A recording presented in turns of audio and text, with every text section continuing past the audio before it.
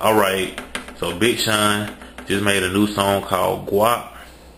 I think this song gonna be on his new album called Hall of Fame, but I'm not really sure. But this song was straight to me. You know, it had like a nice little tropical beat.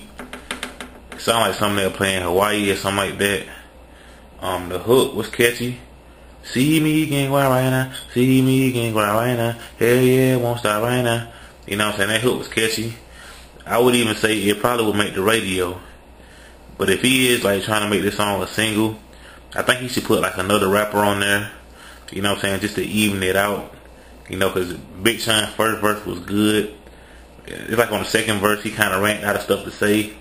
You know what I mean? Like you can tell he was just like, he was struggling to do his second verse or whatever.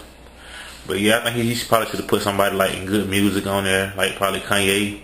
I think Kanye West was doing like ad-libs throughout the song. Yeah, cause you know, Big Sean, he one of them rappers like he can't really hold a song by himself. Like he gotta have somebody on the song with him. Like for example, like what would a Marvin Gaye and Chardonnay been like if Kanye West wasn't on it? Like what would that ass song would have been like if Nicki Minaj wasn't on it?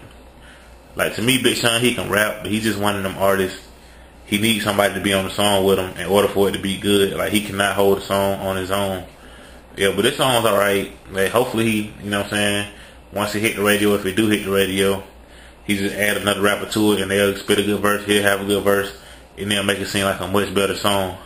You know, but y'all comment, tell me what you think about it.